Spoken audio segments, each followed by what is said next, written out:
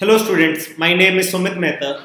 So today in this lecture we will discuss about Newland's law of octaves. Okay, and in the previous lecture we have discussed about Dobernier's triads. So after the attempts of Dobernier's encouraged other chemists to correlate the properties of different elements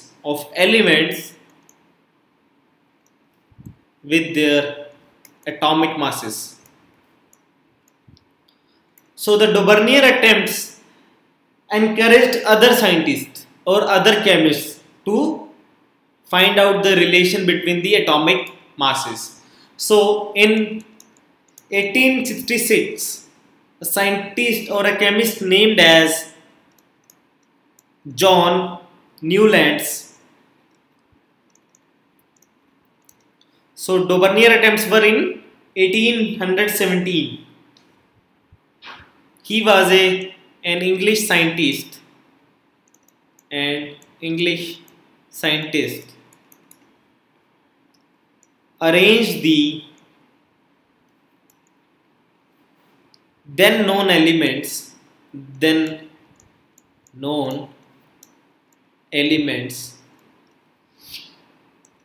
the order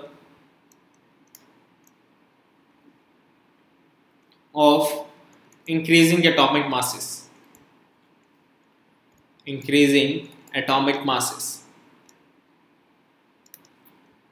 Okay. He started with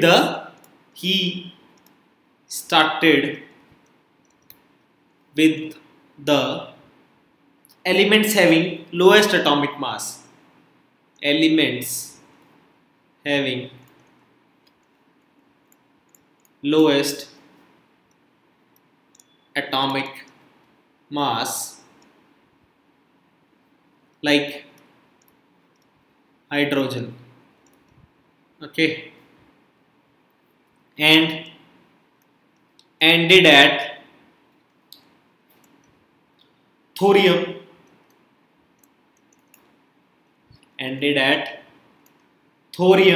which was the 56th element.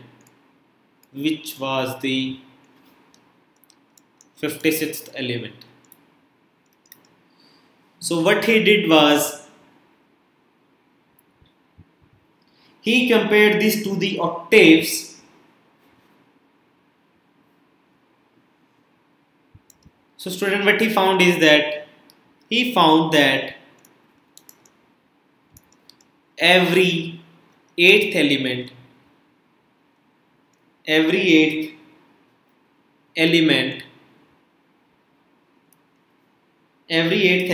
had properties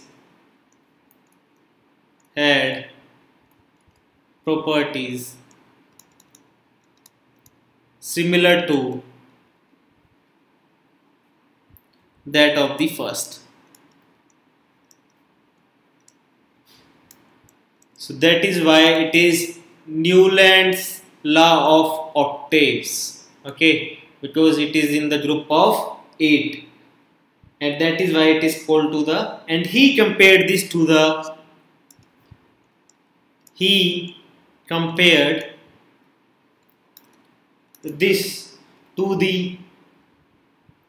octaves found in music.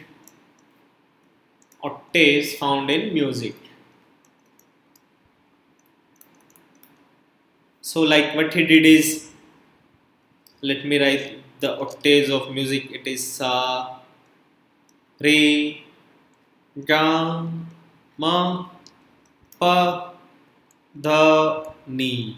Okay, so this was the sound of the music, and what he did is he arranged the elements such like